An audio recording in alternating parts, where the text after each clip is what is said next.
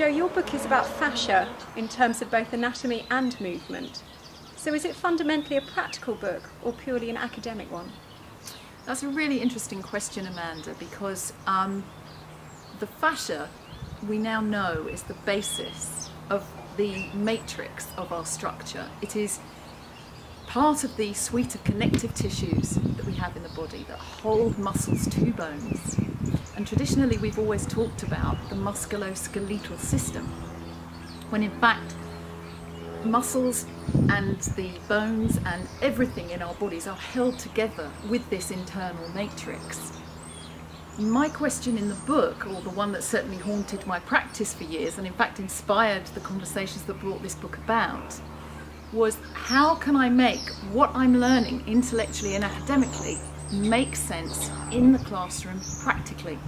So the honest answer to your question is both. In the beginning, we ask questions about the research and the intellectual academic side of anatomy, but in a very experiential way. And in part 2 of the book, we apply it practically. So yes, both. Brilliant. And the book includes extensive scientific research. So who would you say have been the key people who've influenced your writing? Partly the yoga that I was trained in, Vanda Scaravelli's approach, and a number of teachers in that field, including Peter Blackaby and John Stirk. My structural integration training in hands-on manual therapy with Tom Myers, who's been a great influence in everything I do and a wonderful teacher in my life. Obviously that's from Ida Rolf, and bringing people like Robert Schleip into the frame over the last several years. I've had the privilege of facilitating his workshops. Dr. Stephen Levin, who is an orthopaedic surgeon known as the father of biotensegrity, and research done with people like osteopaths like Graham Scarr, who looks at geodesic geometry in the human body, and another person, Tom Flemings, has been a great guide.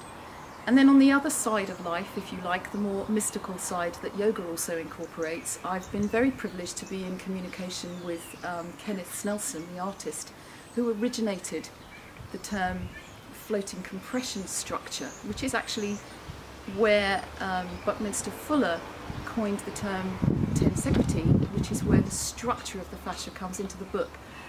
The other side of it being Carolyn Mace, who was also one of my teachers over many years, working with the anatomy of the spirit. The question of all of those elements influencing me, all the research in both medical and what we might call the metaphysical realm, have come together and for me come to practice in the work on the mat with the people, the individuals, the very different styles and mannerisms of each person we deal with. So the research is from everywhere, and you know, I've been very privileged with the people that I've asked about their research, who've given me a personal take on that way of working with it. Great. And the research has indicated that fascia is considered to be our sixth sense.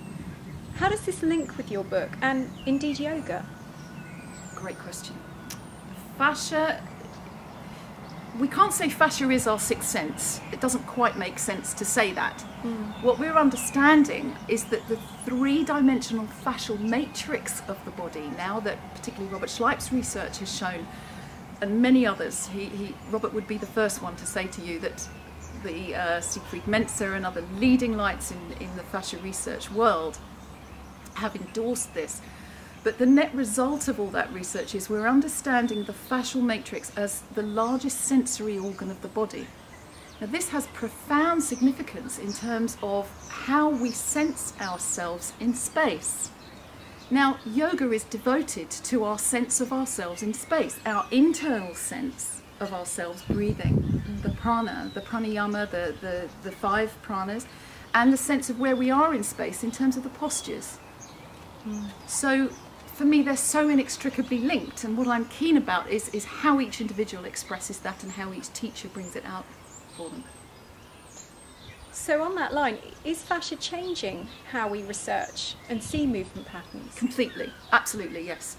And what the book does is it seeks to ask the questions that sometimes I think we're all dying to ask. You know, when there's a room full of people and somebody doesn't want to ask the stupid question? Well, I ask the stupid question. And I may get egg on my face for asking the stupid question, but in the book I've asked those questions, I've asked it of key researchers, and they've been so generous with their time and they're writing back to me, and it's not just a story of their answers, it's a story of how I've tried to apply their answers and express it in the book in a very useful way for teachers. So the book itself takes you a little bit through the story of that, but invites you to use it symbolically for your own work. So it links everything together.